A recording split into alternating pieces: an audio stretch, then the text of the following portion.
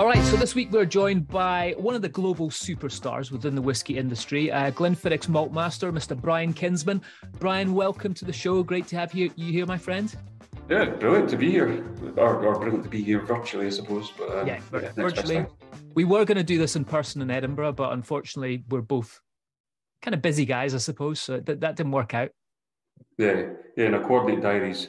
It was actually much easier in full lockdown. You always knew everybody was at home. Right. Suddenly people are out and about and getting the diaries linked together is pretty tough. I know, that's the crazy thing. And especially in Scotland, I don't know if you noticed this, but it seems to me like it's busier than ever when you go out and about at the moment. It's just absolutely crazy.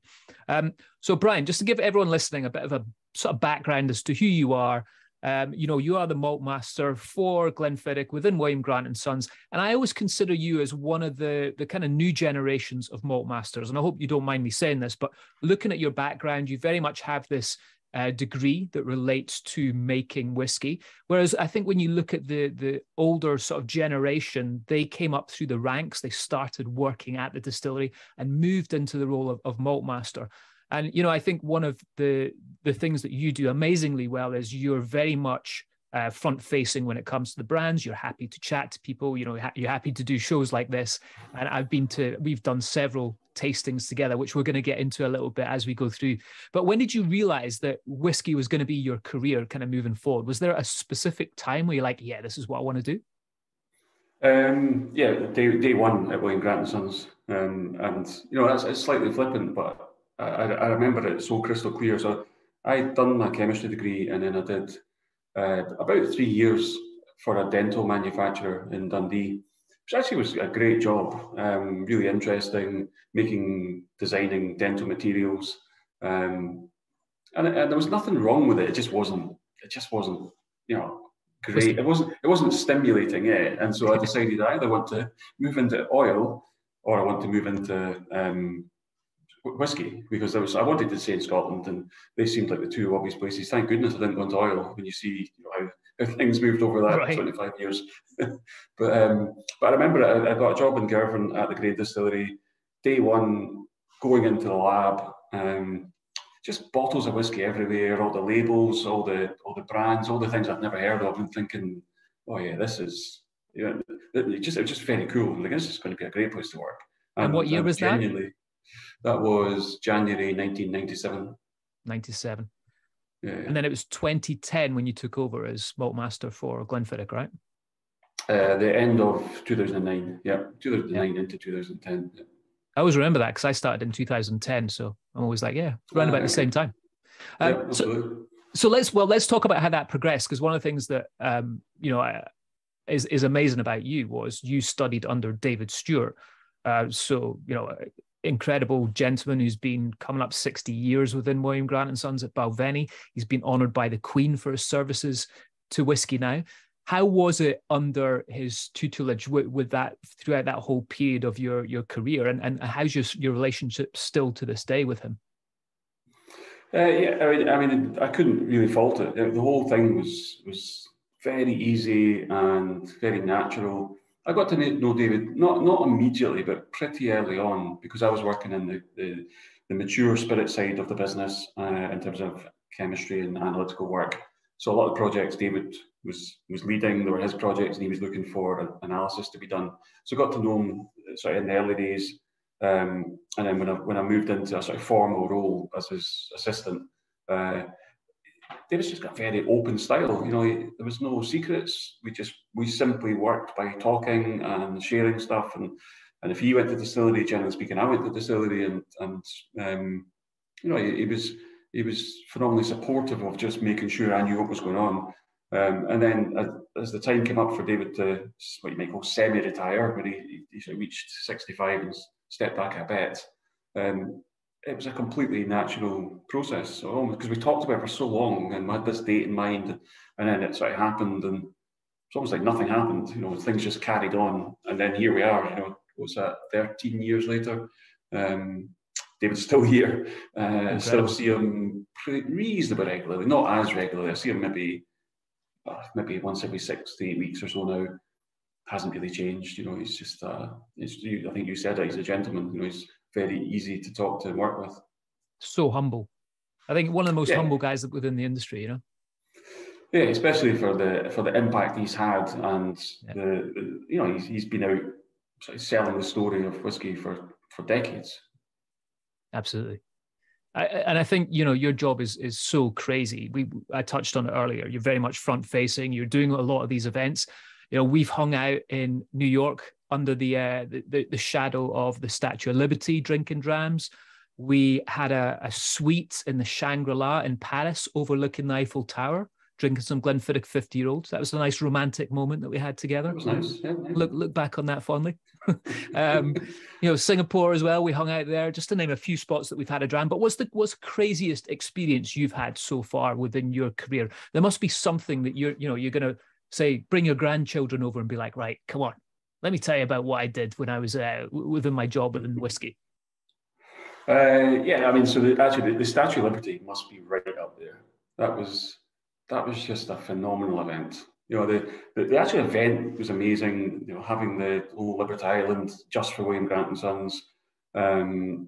The fact that we went on to sell a bottle of Glenfiddich for the highest amount ever at auction for charity, as you know. That whole thing is one that you look at almost a little bit. I don't know if you feel the same. You go, did that really happen? Surreal. So I went on holiday to New York with the kids not that long ago, and you're looking at thinking, did we really have that island? And were we really standing there, as you say, at like midnight drinking, 30-year-old Glenfiddich or whatever it was? So that's well up there, definitely. Yeah, it was pretty crazy. I mean, just to explain to everyone what happened, there was bottles of Janet Sheed Roberts, and they were auctioned off around the world. And one of them went in New York, and yeah, we had a massive party on Liberty Island, and the auction for the bottle it went for, I think it was $94,000, right, Brian? So yeah. Stunning, absolutely. All went to charity. Brilliant. Such good times. Okay, so Brian, the reason we're here today is we're chatting about these new releases of Glenfiddich. And we're going to get into that in just a second. But one of the things I also want to ask you about your job as the face and the master blender of not just Glenfiddich, but also some other brands within the William Grant & Sons portfolio, such as Grant's. How do you manage your time? I mean, we've spoken to a few master blenders on this show before, and they're all incredibly busy, but they're only looking after one brand. You look after several. How do you manage that? Yeah, and sometimes it does get a bit crazy, and it's hard to manage time. I do it by actually doing a lot less of the public-facing stuff than it looks like. Okay. I think the team are very good at making it look like I'm out and about more. My number one priority is absolutely making whiskey. You know, that is fundamentally what I want to do. It's the thing I enjoy the most. I like chatting about whiskey. I like talking to people, and especially if you get a group who. Well, there's two. You either get the real enthusiasts who want everything, and that's brilliant because you get a real in-depth chat. But I love that whole explaining and almost introducing people to whiskey and saying, look, you're going to love this. You're just going to have to, navigate your way through it. There'll be there'll be a whiskey you really, really like. So it's just about a balancing act, and trying to make sure that the day job stays, and then almost the public facing bit is an add-on and something that you try and make it work. It does make for unusual things where literally I maybe finish an event in Taiwan, back to the hotel room, and have to log on to drams, which is our stock system, and start literally making blends at the other side of the world, because it's like we just need to get this done for production tomorrow. So it makes it challenging, but I enjoy it. I enjoy that balance. Wow, that's really interesting. You said that. So you can literally go online and start making blends from the notes that you have and everything you have set up. Yeah. And actually, it's a curse and a blessing. It used to be long haul flights. You simply switched everything off, had a glass of wine, and watched a movie. The last time, which was a few years ago, admittedly, because I've not done so much travel, I think I was going to the US, and I spent like 5 hours on the dram system, making up blends, looking at the stocks, allocating casks, emailing back to the distillery to say which ones we wanted fatted together and filled off for cask finishes and so on. Because of course you've now got Wi-Fi pretty much everywhere. So as I say, blessing in that, it's great. You can keep things going, but that little bit of downtime is It's just It's slowly gone. creeping away. Yeah. So now you can't watch Top Gun on the plane for the 5th time. No, exactly. Well, I think my record is Bohemian Rhapsody. I think I've watched that 3 times on a plane now. Really? I love Is it. that your go-to? Absolutely. I always stay away from like emotional films on planes. I don't know what it is. I tend to get a little bit more emotional when I fly. I've caught myself crying at some things before. So I always go for like the action ones, yeah. Yeah, good tip actually. You just put glasses on and pretend that you've got something in your eye, you're fine. Exactly. I did have that once. That the air stewardess came around and was like, "Are you okay?" And I'm like, "It's just an emotional movie." Anyway. Well, let's get on to the big subject that we're going to talk about, which is the new Glenfiddich Time Reimagined series. And I'd say this is like the ultimate collection of aged Glenfiddich. It incorporates 30, 40, and 50-year-old. I was lucky enough to sit down with you in London recently and go through all these. You know, Daz isn't here, so we can talk about how amazing it was and how much of a good night that he missed out on. But how does it feel when, you know, going back to what you've just described, I'm assuming for these releases, this is more of a physical thing when you're actually nosing these samples. And, you know, these are so rare. So let's chat about that. Let's chat about how you go through that process. You've obviously selected these, but how long have you been sitting and nurturing these casks, you know, when we talk about this sort of age statement that we're getting to here? Yeah, I mean, as you might imagine, it's a very, very hands-on process when you're making. I mean, it's a privilege. It's a privilege to go through the archive of old stocks and try to create 30, 40, 50-year-old whiskies. Because really, obviously, all the hard work's been done generations ago. You know, making sure the new make was right, the cask quality was good, putting it into cask. So I'm sort of curating it at the end and being able to go in and pick the individual casks that we're going to actually vat and marry together. The key moment for me was 2007. So in 2007, I can't even remember exactly how we decided on what the stimulus was, but in 2007, David and I sampled every single cask of Glenfiddich and Balvenie that was, I think it was over 30 years old at the time. So that meant going across the whole distillery, everything, all the warehouses. The samples to this day still sit in the sample room as a bit of a timeline of that's what it was like. And that definitely gave me just a complete grounding in all the old stocks. So you think of everything from that had been at that time, the 50s, 60s, 70s, and 80s. We probably just ducked into the early 80s. Every single cask of Glenfiddich and Balvenie, we nosed them all, we tasted them all, we took notes. And so here I am, you know, 15 years later, I still use those original notes of, well, actually that cask back then was here, and you know, and almost seeing the journey.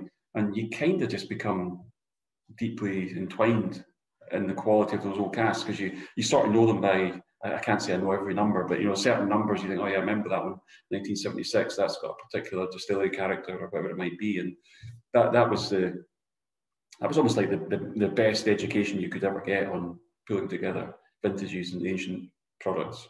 That's amazing. You do realize there's a load of people cursing you now going, that sounds like a horrendous job that you had to do. Somebody's got to do it. So I suppose, I mean, I think the interesting thing about that is when you get to something, you know, we're talking about 50-year-old Glenfiddich here with this new release that you're looking at. When you look at that kind of age, is it, you know, how is this aging? Is it still okay? Obviously, you have to keep a very close eye on the ABV with it not dropping below 40%. So how do you manage that when you're getting onto the super aged category? So it is almost going back to what I just said there. It is that whole mapping it out in your mind, mapping it out on a spreadsheet, looking at the stock system, looking ahead to saying, it's trying to make that judgment call of when's that cask going to be either at its prime or when is there a risk we're going to lose the quality it's got? You know, and it's a little bit of both. So there might be, you might be thinking, actually, I think that could still take a bit more flavour, but I'm worried about the ABV, or it could do with a bit more flavour. So what I'll do is I'll marry it together with a sherry cask to try, and it is just that sort of jigsaw of trying to get the absolute maximum both flavour and opportunity for every single cask. Mm. That's fascinating. I always remember you said to me something that's always stuck in my mind, but you know, you always said with Glenfiddich, everything gets put into cask with the idea that it's going to go into 12-year-old, and you don't know, right? And I have this conversation a lot with people about maturation. But is there a certain age where you feel there's something different going on in the cask that brings it, you kind of earmark it then for these older expressions? There's not a definitive age, and we do random sampling, as you know. For a whole variety of reasons, we're going to just draw stocks of all the different ages, and at any point, I mean, we could maybe draw a 5-year-old and just think, well, that's doing something a bit odd, and you simply block it in the stock system so that nobody can pick it, nobody can take it for a product, and it just sits there, and then you can put little comments on, and it might be that 5 years later you try it again and go, actually, no, it's fine. It's come back into line, or it might continue to become really unusual. Probably if I was going to pick an age, it'd be once it gets about 21 and over. Well, the number of casks becomes more manageable to genuinely get to know them all, and at that point you're starting to really put them into swim lanes of, that's getting the real character for 21-year-old. That one might stay for 30. And then you get those little gems that you just stick away on the basis of, who knows, it just feels really special, and we might keep that for a future vintage. That's amazing. So take us through these the 30, 40 and 50-year-old then. What's your, let's start with the 30-year-old. How would you describe that to someone? So the 30-year-old sits at the very top of what I would call the core Glenfiddich flavour profile, if you like. So that, if I'm looking at new make spirit, I want to have that lovely green leafy, delicate hint of fruit to spirit, and that's what we're wanting to fill to cask every single day. Then the key milestones are 12, 18 and 30. So at 12-year-olds, that real fruitiness should be right at the fore, fresh pear, lovely crisp apple. Move on to 18, 6 years later, it should now be deeper, more intense, a little bit of baked apple pie, so becoming a bit more syrupy. And then at 30, it's almost like at its peak. It's got that really lovely dried fruits, Christmas cake, like the reduced sauce from the apple pie, if you like. So it's just become like very, very rich and intense. And I would always think of the whole range like that, straight line through 12, 18, 30. 30 sits as a traditional vatting, no cast finishes, just a straightforward marriage of American and European oak, and absolutely shines Glenfiddich. Beautiful dram. And then when we get onto the 40-year-old, I think this is something that, when I talk about Glenfiddich, and I still do a lot to this day, it's the whole family ownership and the fact that it's been in the same family all the way through. And this 40-year-old is really cool for that, because we talk about this remnant vatting that you do. So can you explain to everyone a little bit about how that works with the 40-year-old? Yeah, absolutely. So the 40-year-old flavour-wise is much more influenced by European oak. So it tends to be a bigger, more intense, more sherry type dram. And the remnant vatting process, it actually started out as a really a way of ensuring consistency and making sure that every time we bottle a 40-year-old, we try to make it as consistent as possible. Albeit, 40 years, that's hard, because obviously the individual character of the casks. But essentially all that happens is you do the very first vatting, which I believe was 2001, and that becomes the blueprint. We're really happy with it. It's obviously all 40-year-old, but it's got some super old Glenfiddich in it as well, and it's got that really nice, deep, rich, intense flavour. So we'll make a little bit more than we truly need. And then for batch 2, we use the remnant from batch 1 as the starting point, and then add more casks. And going forward all these years, every single batch has been the same process. Fat a little bit more than you truly need for bottling, keep the remnant, and then build the following year's batch on top, so that you're just always evolving, always almost having that heart. It's a Solera type process, but on a super aged Glenfiddich. Mm-hmm. That's incredible. I remember there was a stat that I first got when I talked about the 40-year-old, and there's the actual date for when some of that first liquid was distilled. I can't remember it now because I'm getting way too old, but correct me if I'm wrong here. I remember it was like sometime in July 1922 or something ridiculous like that. Would that be about right? Yeah, it was certainly I can't remember off the top of my head either. It was certainly in the 20s. So there was some properly old Glenfiddich in there. Yeah. Clearly, when we go out and talk about it, because of the way this, the industry agreement, if you like, from the SWA and so on, it's simply 40-year-old and the minimum age is 40. But we definitely layered in some older expressions just because they added that real intense, almost leathery type note that you get from very, very old whiskey, and that was in the very first vatting, and by default has been in everyone ever since. Yeah, and then the big one to finish off with, which with the old. This is a new Glenfiddich 50-year-old that you've just come out with, but I was very aware the last 50-year-old, we drunk quite a few drams of it together. But I always talked about that being 50 years young as opposed to 50 years old because it was so fresh. And that's what I got down in London as well. There was almost like this, it was like an orangey character to it, which you don't expect for something that's been in a cask for half a century, right?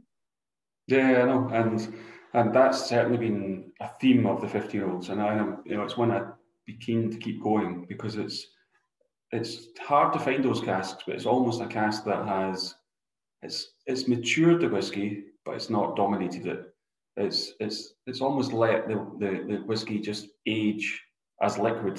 So of course there's oak flavour. Of course there's a nice colour to it. It's got the flavour of an aged Glenfiddich, but it's like a time capsule of the new make spirit character, and then brought to life with exactly what you said there: blossom, citrus, a little bit tropical. We talked before about the Janet Cheese Roberts. That was very similar. It was a 55-year-old, and it had that really strong pineapple note.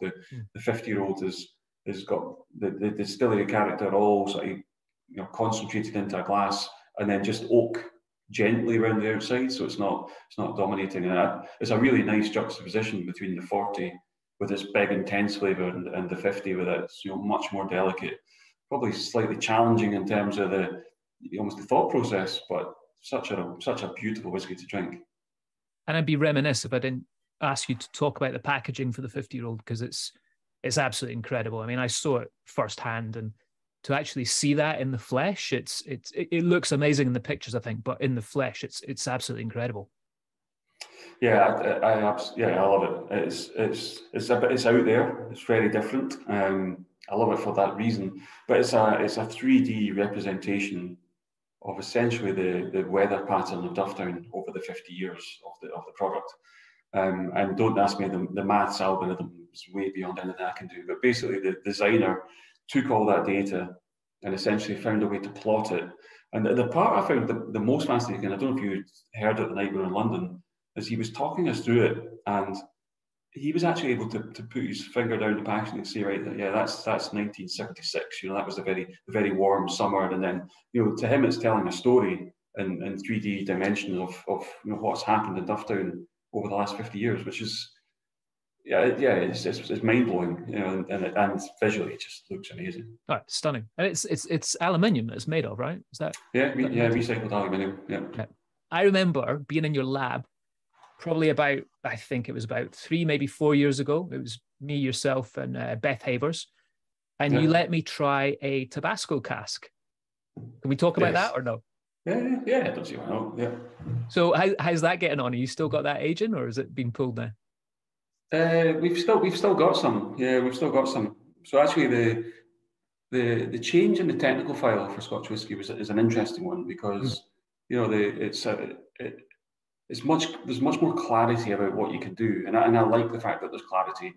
And essentially, to me, there's 3 tests. There's a test of, is the cask from a traditional source? In other words, does the person using the cask at the moment, have they always used oak, and is oak an integral part of their process? And so you have to obviously go and find people who are using oak barrels in different ways. So in this case, it's a tick. Yes, absolutely, it's a traditional source. Then it's, are we using it in a traditional way? Are we simply bringing it in and maturing whiskey in it and cask finish or whatever it might be? And absolutely tick, we're doing that.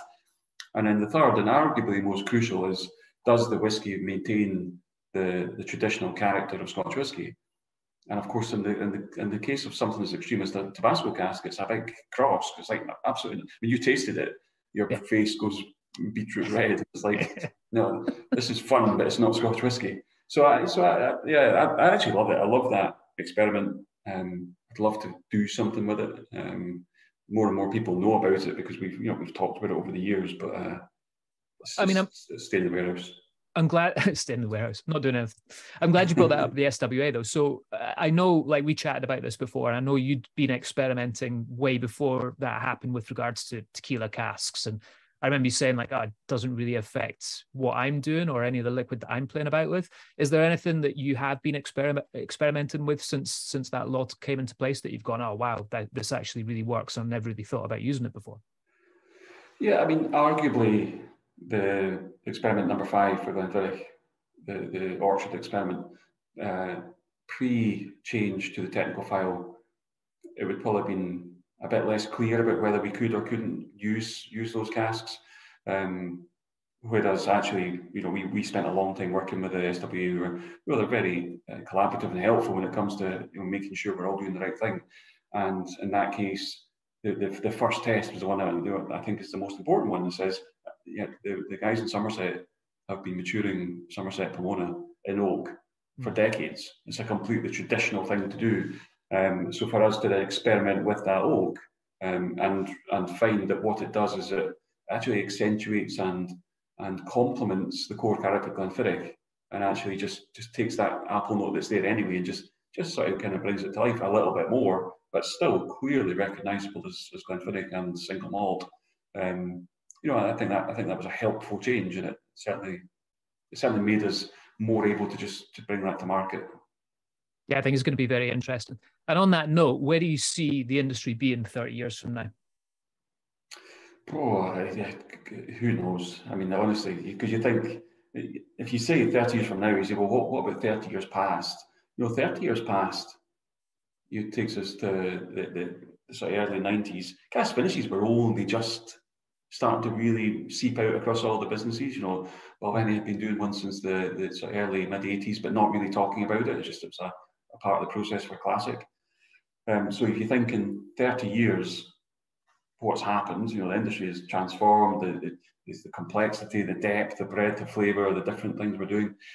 I think the thing in the future will be much more distillery-led stories rather than cask-led stories. I think, changing mash bills, the long-term experiments, things that we are doing today, different at distillation or mashing or mashing or wherever it might be, that will be 21, 30, 40-year-old in the future. So I think it's just the timescale we operate on. I think it'll be bigger, it'll be more interesting, it'll be more complex, and I think there'll be more long-term experiments.